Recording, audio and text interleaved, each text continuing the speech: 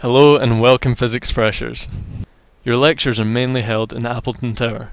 It used to look like this. But now there are several state-of-the-art lecture theatres, computing labs and a good cafe. For studying, there is the recently refurbished main library, which boasts 6 floors of study spaces, computing labs, and of course many books. In fact, 2 million of them. You can take a well-deserved break at the new cafe, surf the net and meet friends.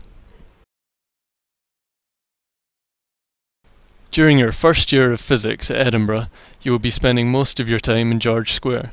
Here you can mingle with fellow students and not just the physicists. This is TV8, the world's oldest purpose-built student union. Here you can see live bands, ceilidhs, and play board games.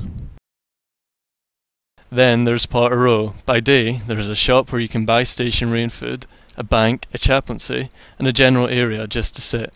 By night, it is the quintessential student night out, playing a range of music from drum and bass to cheesy pop. By semester 2, you will have labs in the James Clerk Maxwell building and King's buildings. The majority of the science and engineering buildings are here at King's buildings. Up in the hill is the observatory for any of the astrophysicists.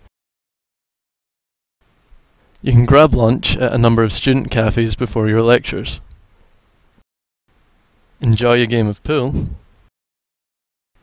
or just chat. We look forward to seeing you all in September.